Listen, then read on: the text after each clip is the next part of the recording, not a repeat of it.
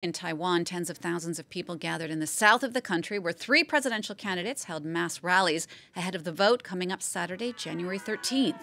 Yena Lee has the latest.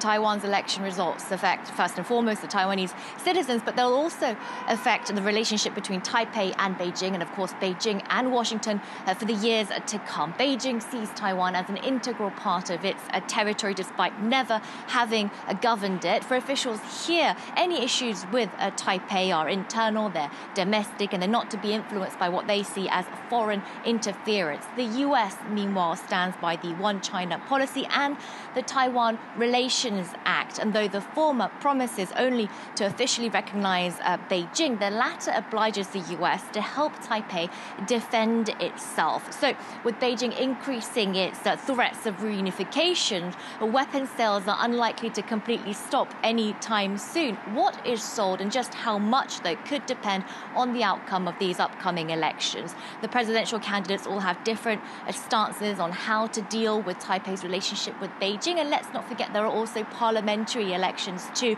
taking place on the same day. So what we have here is both Taiwan and the United States are holding very crucial elections in 2024, adding potential hurdles to the Sino-US relationship, coincidentally on the year that the two countries and rivals celebrate their 45 years of diplomatic ties.